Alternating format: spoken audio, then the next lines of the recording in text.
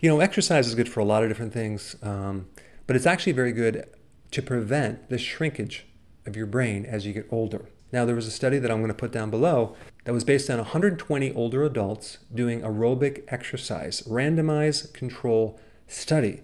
And this is what they found. They found there was an increase in the volume, that's the front part of your hippocampus. Now, what is the hippocampus?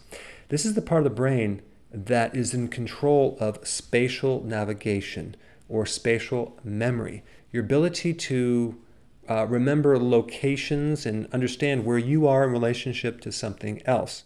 So if they put you in one of those mazes that they have, you're going to have a heck of a time trying to find your way out of that. So certain birds that fly south during the winter have huge hippocampus structures to allow them to navigate. So that's one tiny thing that the hippocampus does, but it does other things too related to memory.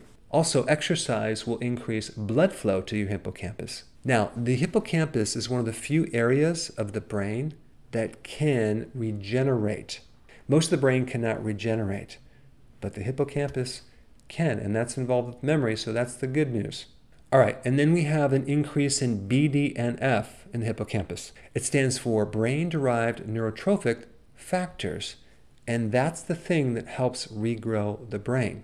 And exercise will stimulate that in the hippocampus. Exercise will also increase the volume of the prefrontal cortex, okay? That's involved in decision-making and thinking, so exercise can help you with that.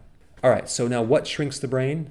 Age, stress, and having high blood sugars. So in this video, my intention is just to make you aware that exercise can prevent the loss of volume of your brain.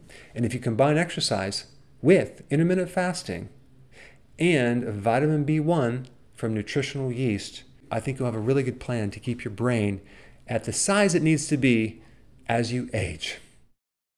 So if you want more knowledge on how to create a healthy body, subscribe now and get daily notifications. Daily notifications, that sounds weird. Well, I'll just remind you on a daily basis. How about that?